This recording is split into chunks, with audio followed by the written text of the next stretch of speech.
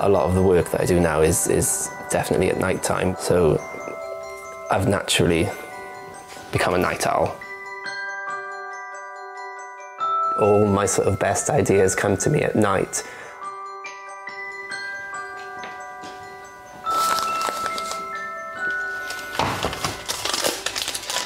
Here we'll be melting the chocolate to get the initial paint. Chocolate is my paint today. This is always the fun part. Temptation to eat it is always insane.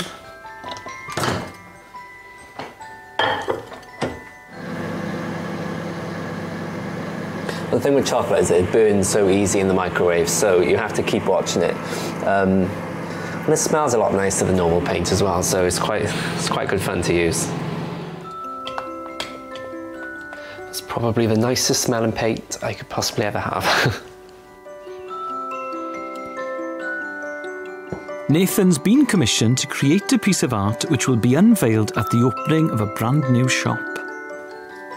So this is going to be a portrait of Lord Alan Sugar, created using very sugary things, obviously. We have chocolate, and then I'll be applying sweets as well. So it's really good fun. I love using food, obviously, and sweets is definitely one of the coolest things to use because so many vibrant colours and different things.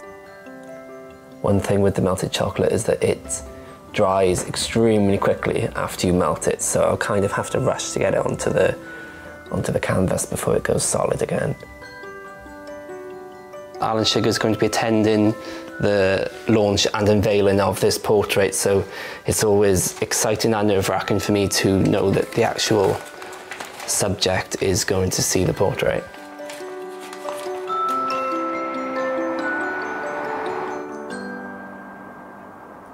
Tired I am, Jim, and what time I go to bed.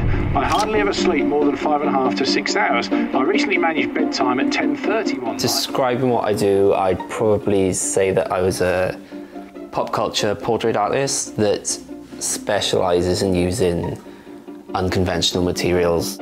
I think this works because it is so unconventional, and it lends itself to so many different things. Adverts for different companies, sort of publicity stunts, album covers, restaurant launches, and it's just a little bit different to a traditional painting. Okay, so the next stage is getting all my sweets and attaching them to the portrait. The original love for drawing faces sort of came from my artistic influence, Andy Warhol. He had a huge love for people, in particularly celebrities. He was quite sort of celebrity obsessed. So I've always sort of loved people's facial features and different things like that. So getting to draw them for a living is just a perfect fit for me. It started off as just pencil drawings, and then I saw a newspaper headline about Simon Cowell that said you either love him or hate him. So the original idea with food art came from Marmite, so I decided to make his portrait using Marmite. Nathan uploaded a video of himself creating his masterpiece, and it made his name by going viral.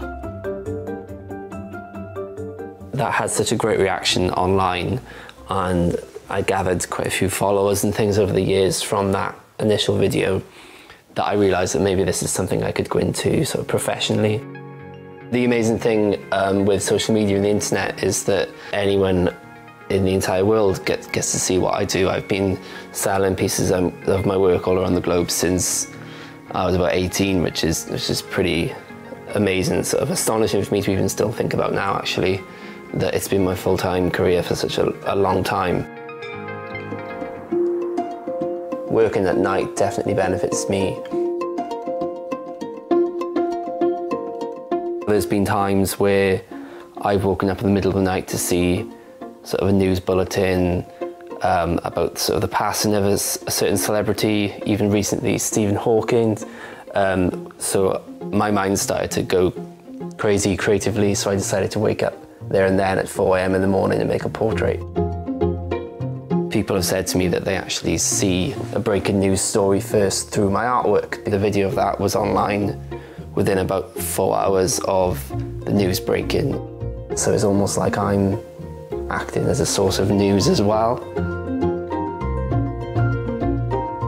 When I'm working at night time, I lose myself in the work.